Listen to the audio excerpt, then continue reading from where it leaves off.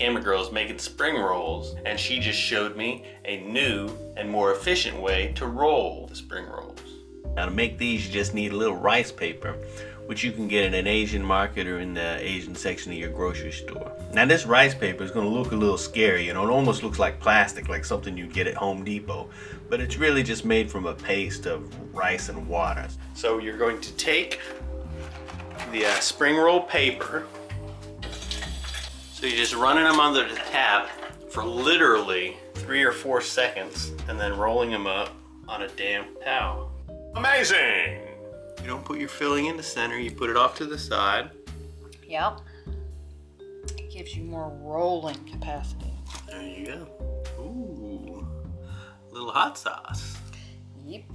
So once you got it, whatever you want to put on it, you roll it like halfway over the fillings, pull it back towards you, and then you do burrito style.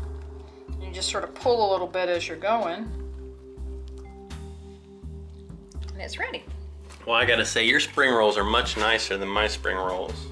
And having a leaf on the bottom, any kind of leaf that you want, you know, we like the Thai basil, but you can put lettuce.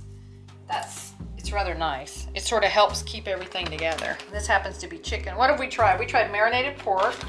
Yeah, we did marinated pork spring rolls the other day, and now she's got marinated chicken. And lots of fixins, and cilantro, and basil. Basil is ideal for spring rolls. It really is good. So you've got these filled up pretty full. You know, you just sort of play with it a little bit. Well, I like this towel idea. It's a lot less messy. There you go, that's fantastico. Now these things taste great with a peanut sauce. You know, I make a simple sauce of peanut butter, sesame oil, and rice wine vinegar. Get that all nice and mixed up, and that just tastes terrific.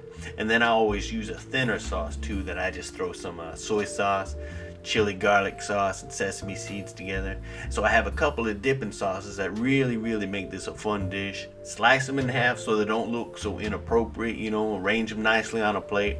Serve them for an appetizer as your main meal with a little bit of rice. Whatever you want, you know, they're going to taste as awesome as whatever you put in them. So if you haven't made your own spring rolls, then do it. Give them a try and let me know what you think, and bon appetit.